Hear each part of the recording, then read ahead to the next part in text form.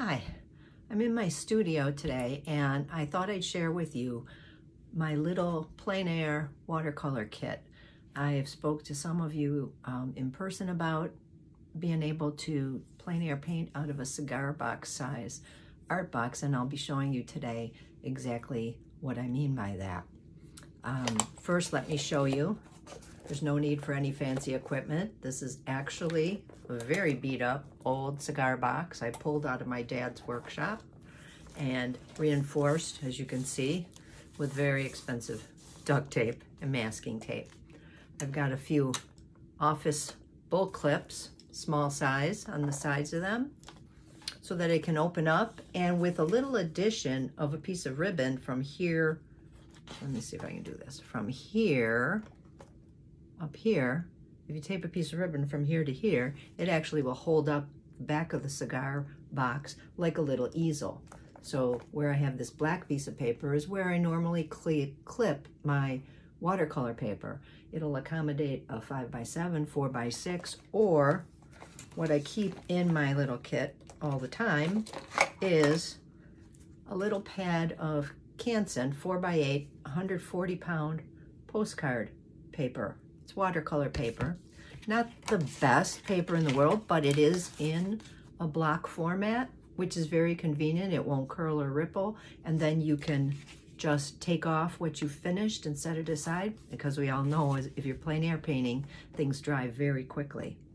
Okay, now for the rest of the goodies inside my Plein Aire watercolor kit.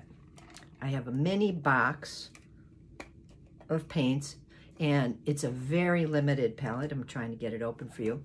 This is called Aqua Mini by Sennelier. They're a honey-based watercolor. I'm trying to get it open for you. For some reason, I'm struggling here. There we go. Show you the colors inside. It's well used. There's only 8 colors, 2 blues, a red, a yellow, 2 greens, a brown, and I believe it's a black. I don't use the black very much though. A little cleanup. This is your mixing tray for your colors. So you kind of, for my kit, I do a lot of wet and wet painting, so I actually mix on the paper. So this is one of the watercolor sets I use when I'm outdoors.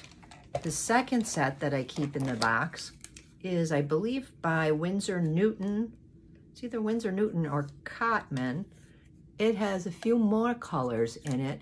These tend to be, I bought this one at Michael's, a little kit. It has more mixing wells in it, and it even comes with a very tiny paintbrush, but the paintbrush was really poor quality. I was very disappointed in it. What's nice about these though is it does have a white, which you can use for touching up if you mess up and drop out your whites a little bit. It's not the same as a gouache, but it can work in a pinch when you're out in the field. So that's my second watercolor actual pigment. I do take a small tube of white gouache. This is primary white, it's called, and it's from Holbein. You can use any kind of gouache though if you need to add some of the whites back to your area. If you're a purist, you don't use gouache at all. So that's up to you. The other tool I keep in my toolkit is a little retractable, let me see if I can show you this, little break off, snap off X-Acto knife. And this has a couple purposes. It does come with a little safety blade, but the reason for that is I use it to cut apart, oops, sorry about that, release my watercolor paper from the block. I can slide it in to the separation and cut through, remove it. The other thing it's also good for is for, as you know, or you may not know, scraping out tiny highlights of white if they happen to have gotten lost in your paper. So an X-Acto knife is very useful. Basically, all I need when I'm outside painting, and you're gonna probably be surprised, is 3 paintbrushes. This one came from Michael's. It's a 1-inch flat brush. It's Royal Langnickel, and it's a 3/4 inch. I'm sorry, I thought I said 1 inch, but this is a 3/4 inch brush. Very inexpensive. I think it was like $2.50. So at home in my studio, I usually have 3 of these, one for yellow, one for red, one for blue, so I don't get any pigment mixing and I don't have to worry too much about it. But basically, in a pinch, this will apply my first water to my paper, or the other tool I use is a little spray bottle. These you can get at Dollar Tree or some other dollar store. They're very inexpensive and very convenient for either wetting your paper before you start to paint or as you're working for some nice textural effects. So here's my one paintbrush that's a must have with me when I'm out in the field. The other I take with me is this. Basically, it's a 12-inch round. I love this brush. It's made by Escoda. It's a Perla, but any brush, size 12, size 10, for the size I'm working in the field will be excellent. Just make sure you get it so that it holds a nice tip, because if it holds a point when you're painting, a good quality brush will be able to go anything from a fine line to a wide brush stroke. And my last brush that I like to take, and it's really not a necessity, but it's one of my favorite fun brushes to add a little bit of pizzazz to my painting, is a liner brush. This one is a low Cornell, and I believe it's called a script brush, and it's a size 3. But basically, anything with a long set of brushes that comes to a very fine tip, you can use this for detailing in landscapes or in the trees, flowers, almost any kind of detail work. It's great. It gives you a real nice, playful, calligraphic line if you hold it from the edge or from the back end of it, and you can use it to sign when you're done with your work. Okay, so basically 3 brushes is what I always have with me. Now, I'm telling you just about my basic cigar box kit. So I do break off a piece of my magic eraser and throw that into the little box just in case I need to really take something away. Usually it isn't used that much when I'm out plein air painting because everything is just too quick, but I carry it with me as sort of my just-in-case tool. Pencil, and then I have Derwent Inktense white pencil. This is a Inktense is a really good pigmented pencil that you can actually use. You can draw it in where your whites are missing and use your water brush, just a water-filled brush, to go over and add some of your whites back. That's an emergency tool, but I do keep it in there.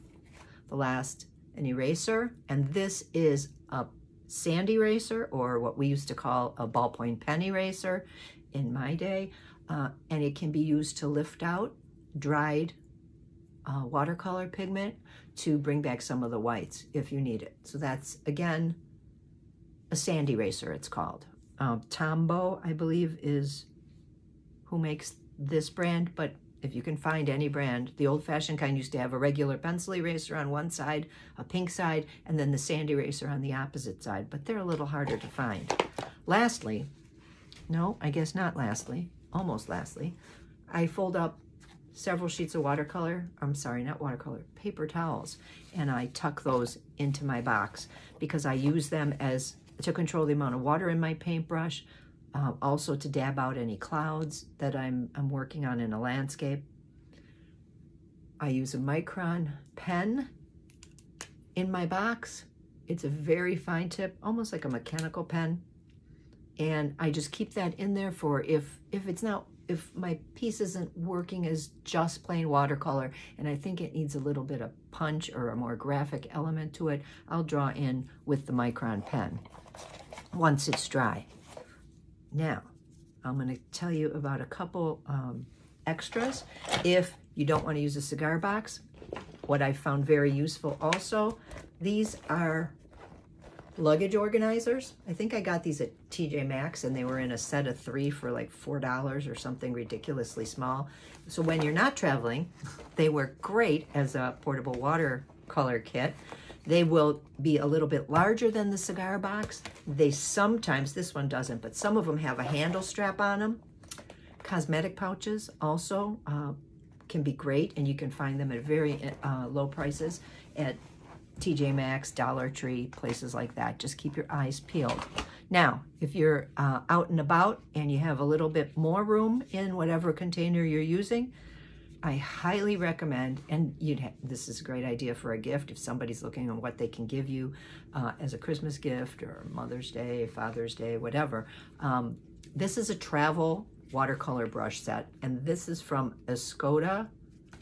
Am I right? Yes, Escoda brushes. It's a set of 6 watercolor brushes. What's great about this set, okay, is they come in this little metal case. This is about 4 inches long, and it's 6 different sizes. They're all rounds, but they fit into the cap, okay? So you've got a full-size brush at a very small space. And the beauty of this case is that at the end, you see that little hole? You can put a wet brush in there and not do any damage. It's not gonna mold, it's not gonna mildew. What will happen, let me get a good tip on this. What will happen is any water will evaporate out of that tip and your brushes are perfectly safe to travel. It's about 3.5 inches by 5 inches, index card size. So that's a great item if you wanna go a little bigger on your outdoor painting kit. The other thing I do sometimes, I cut up watercolor sheets into small pieces that'll fit in my box. These are actually 2x2s. They tape off the edges nicely so you get a nice finished piece. They're great for ornaments or little small gift paintings. A little bit bigger. This is about a 4x5, but I have a few of those taped and ready to go.